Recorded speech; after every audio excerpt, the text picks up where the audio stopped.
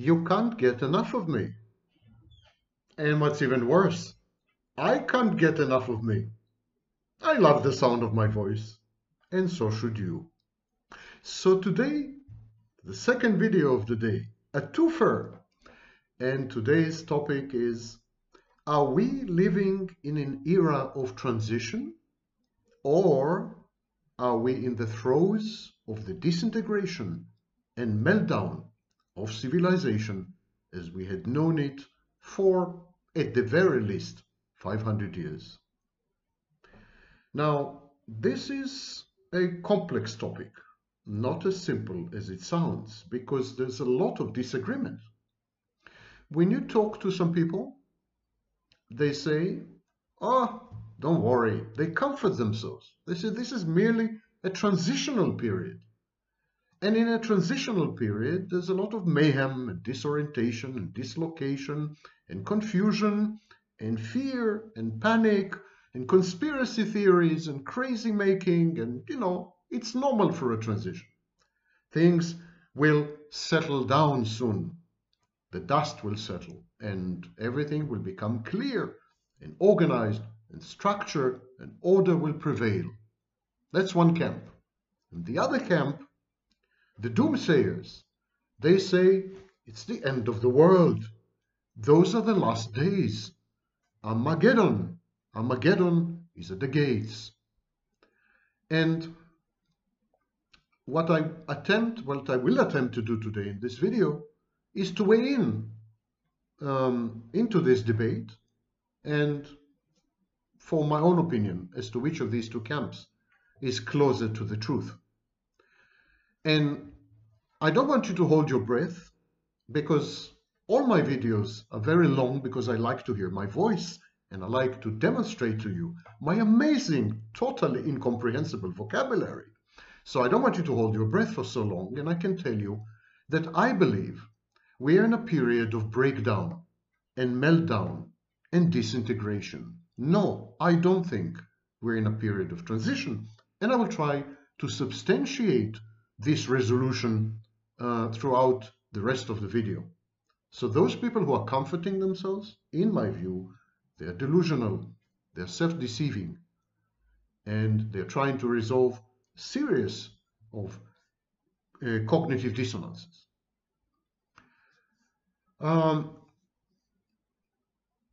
Take, for example, the Middle Ages. The Middle Ages had lasted for 1,000 years. And there is very little argument that the Middle Ages had constituted a total breakdown of civilization. With the fall of Rome, the 5th century, everything fell apart. The structure of empire, the conduits of power, the hierarchies, the institutions, the ethos and ethics, whatever ethics they may have had, the mores, social and otherwise, the legal structure, everything crumbled.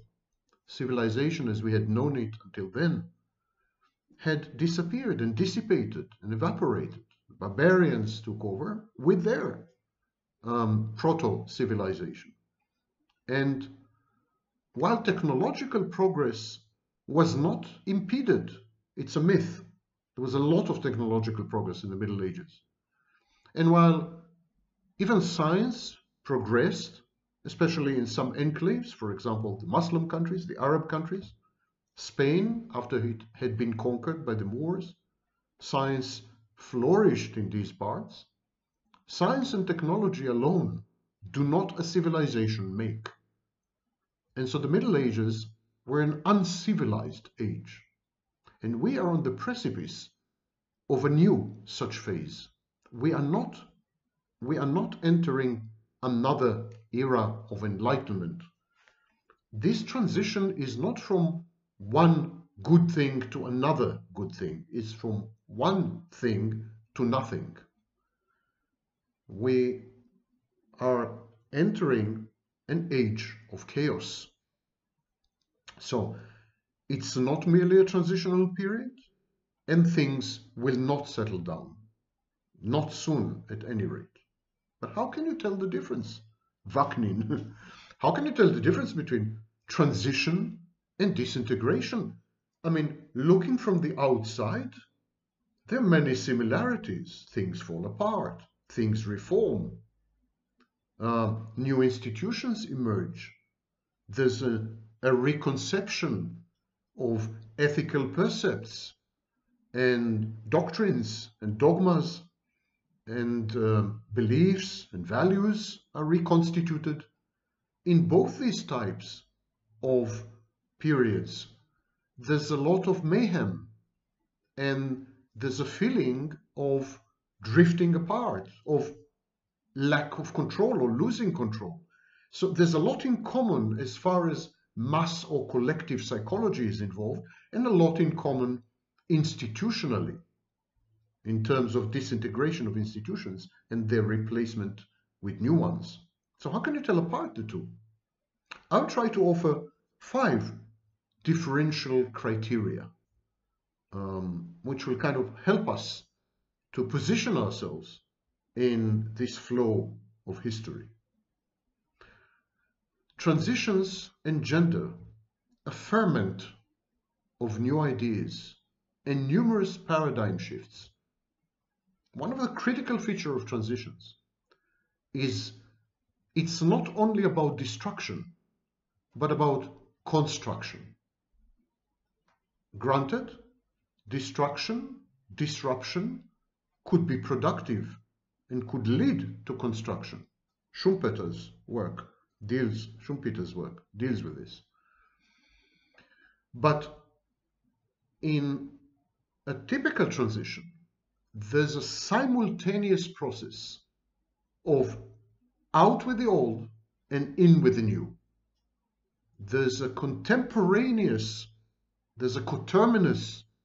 set of evolutions, of progressions that as one thing is destroyed, it gives rise naturally, inherently, and ineluctably to other things which are new, better, more adaptable, and confer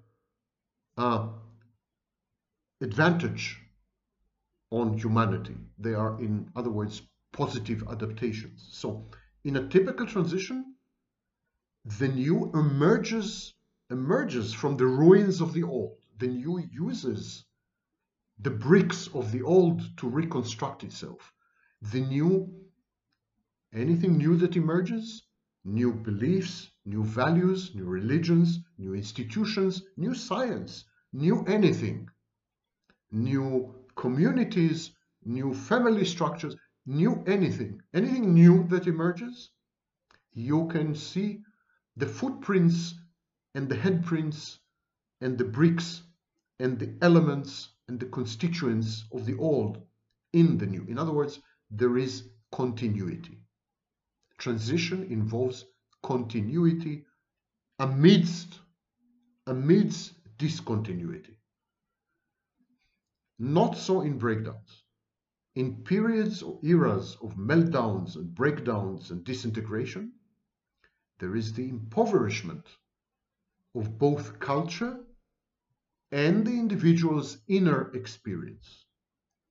Human relations themselves fall apart on every conceivable level, individually and collectively. Institutions vanish and are not replaced. There's no substitution effect. The old is discarded, and none of the good aspects of the old, none of the positive aspects of the old, none of the adaptive aspects of the old is integrated in the new. It's like there is a discontinuity, a sharp chasm, a break, a gap, an abyss between old and new. And everything that's old is gone out of the window, is discarded with contempt, usually. There's an emphasis on youth and young and new and novel, but without the benefit of being informed by the old. So human interactions fall apart and begin to be minimized. People are beginning to avoid each other. because there are no constellated and structured ways of interacting safely and productively anymore. And so this is replaced by narcissism. Narcissism, psychopathy, and other forms of mental illness go off the charts because society and the collective do not afford the individual any solution. Individuals withdraw and render themselves the seat of authority. The rule-making function is internalized, and defiance takes the place of assertiveness and boundaries.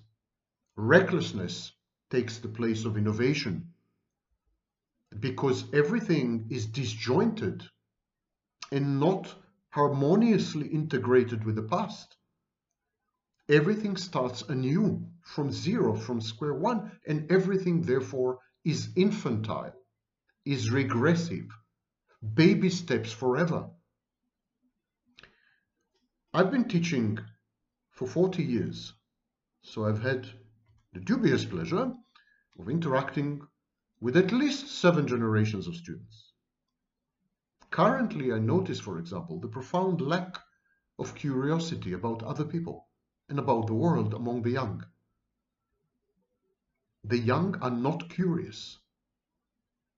Navel gazing combines with cool superficiality to yield shallow surface communication, which amounts to staccatoed meaninglessness. Ask the young any personal or deep question, and they cast you as either derisive or offensive. Digging. Why are you digging? They don't want to go deep, possibly because there is no depth, possibly because they are afraid of what they might find should they become instant archaeologists of their soul.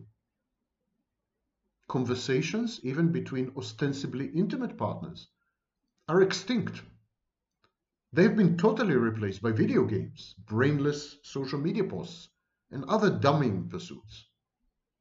And this profound breakdown in interactions results in an incapacity to maintain intimacy or relationships. And this is very typical of a period of de-civilizing, a period of breakdown, meltdown, regression. Everything from sex to learning is now casual and random. The young invest the bare minimum in their rote learning, in their academic studies, in order to eke out a living in our dystopian world. Having acquired a degree or a skill, the young suspend all thinking and involvement, and they turn into glazed-eyed zombies or virtue-signaling narcissists in victimhood movements. Climate change, Black Lives Matter, and so on. Young people today, and increasingly older people, are in a binary state, devoid of nuances and subtleties. I feel bad or awkward, I feel good, bad, good, nothing in between, no gray, a splitting defense against a crumbling, disintegrating world, and a very threatening and hostile reality.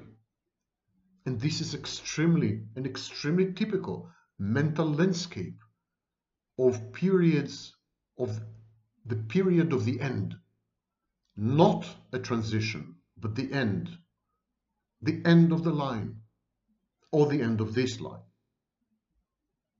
And inevitably, in due time, there is a backlash. And the backlash, usually led by either the elites or the masses. Backlash is comprised of regressive, totalitarian, and rigid doctrines enforced by total institutions. The previous social polarization and conflicts, they're suppressed and they're supplanted with homogenizing authoritarianism, censorship, incarceration, and abuse, and ultimately torture and executions. Authoritarianism and totalitarianism always follow, always follow in the wake of a period of breakdown. In the wake of transition, there's democracy. In the wake of transition, there is enlightenment. In the wake of transition, there is an upward surge, an elation and elevation of mankind. In the wake of transition, there's more, not less, more freedom, more erudition, more access, more empowerment. In the wake of a period of breakdown, melting and disintegration of civilization, there's less freedoms, less access, less power, less knowledge, less of everything. Yes, you can order a pizza through Uber Eats, and you can order video games through Amazon. That's not empowerment, that is enslavement to consumerism and to the moneyed elite.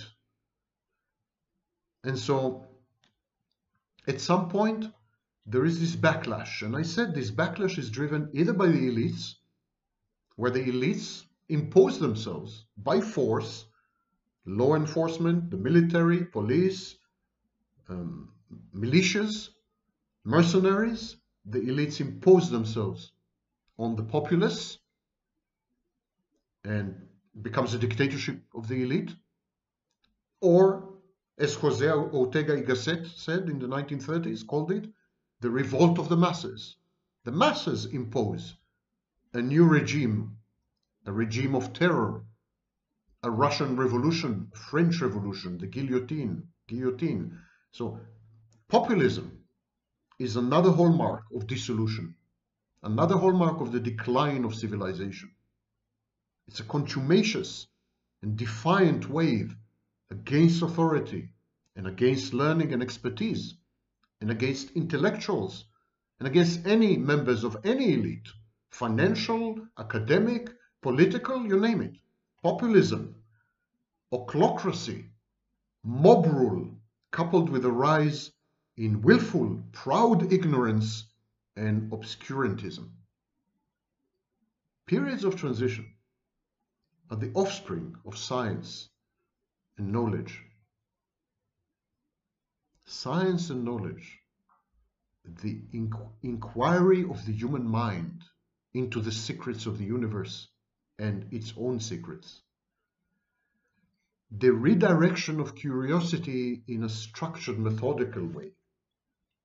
The beauty of poetry and literature. Creativity. These are the hallmarks of periods of transition. But eras of discomposure, dissolution, decomposition, decay, decadence, and disintegration, these eras are characterized by an abundance of unstructured information. Information is not knowledge. If it is not synoptically structured, it's not knowledge. It's raw material. So eras of disintegration, the end times, the period of breakdown, it's characterized by a profusion of information, but very little scant knowledge. They are empowering technologies, but nothing to do with them. So there's a lot of empowering technologies, but no content to consume with these technologies. The technologies are used to dumb down, enslave and monetize the masses, to convert them into profit centers for the elites, into slaves in mega factories. Creativity in such periods is on the wane. It consists of replication, imitation, narcissistic navel-gazing on the ascendants. It creates nothing new. It creates nothing new. It just sloshes around in the same swamp. During periods of disintegration, when civilization gradually descends into chaos, when everything falls apart, and it seems we are hurtling through space out of control, One of the main hallmarks of such periods is that gender roles shift and often become inverted when social institutions crumble. Relations between men and women degenerate into open warfare and abusive exploitation. This had happened in the transition between hunter-gatherer societies and agricultural societies and urban societies, between the Roman Empire and the Middle Ages, between the Middle Ages and the Renaissance. In all these periods, we had massive disruptions to the fruitful interaction between men and women. That this is happening now worse than ever before is a seriously frightening sign of the times to come.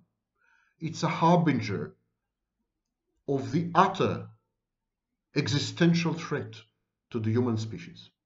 I regard it as far more serious than climate change, far more serious a threat than climate change, and climate change is an existential, serious threat. And finally, as Toynbee, a famous historian, had noted, civilizations decline when multiple natural and man-made calamities coalesce and strike in tandem, and when grandiose, self-depleting projects are embarked upon by societies who teeter on the brink of utter dysfunction. He mentions the pyramids in his books. And so we have both, of course. There's a confluence of man-made and natural calamities, anything from climate change to the pandemic. A confluence that had happened only once before in the 14th century. And we are all embarking on the individual level, collective level, from the nation state to the most humble home. We have all become grandiose. We're all embarking on ever more grandiose projects. Some of them utterly self-delusional. Some of them consume an inordinate amount of resources, misallocate an inordinate amount of resources. This, according to Toynbee, is the sign of impending doom. So you would forgive me if, looking back at history, I don't think this is the worst of times and the best of times. It's just the worst of times. And even compared to the 14th century, when about half the population of Europe had died of the Black Death, of the plague, the bubonic plague, even compared to that horrible, absolutely horrible period of dislocation and disorientation and ruination, they were better off. They were better off because their institutions held the family, the community, the aristocracy, the monarchy. They held, they survived. We are coping with multiple catastrophes on a global scale, and none of our institutions has held. We are all alone, afloat, adrift, atomized, self-sufficient as far as food and video games, but otherwise mentally ill, broken, damaged, terrified, with no support networks to talk of. Each one for himself. The law of the jungle. It's a hostile world out there, like never, ever before in human history.